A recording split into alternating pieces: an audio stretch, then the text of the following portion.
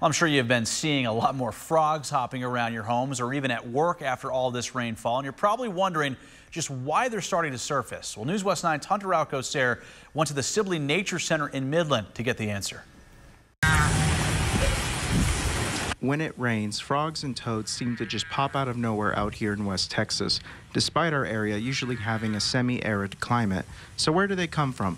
Well, as Jeff Goldblum said in Jurassic Park, life finds a way, and the frogs and toads out here have a way to beat the heat whenever it's not raining. A lot of frogs and toads need a lot of free-standing water all the time, but the species that we have out here are specifically adapted toward arid conditions.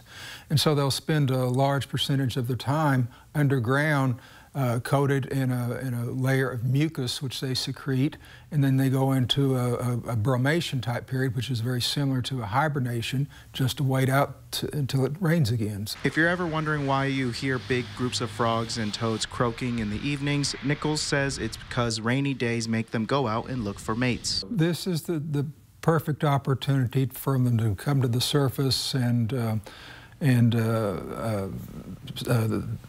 do the courtship. Males will sing and they'll go through all their reproductive cycle. But if you have pets that are outside, you should keep an eye on them and make sure they don't mess with any toads, because Nichols says that toads usually have a natural defense that, while not much of a risk to humans, it can be more of a risk to pets.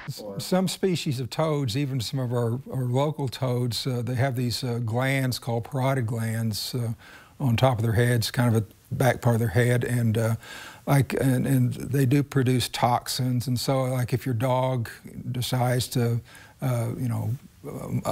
bother one, he might froth at the mouth or something like that, get a really bad taste, or some type of sensation that's unpleasant. If you can't tell the difference between them, frogs have smooth, wet-looking skin, and toads have bumpy, wart-like skin. If you end up having to handle a frog or toad, make sure to thoroughly wash your hands as well. In Midland, Hunter Alcocer, News West 9.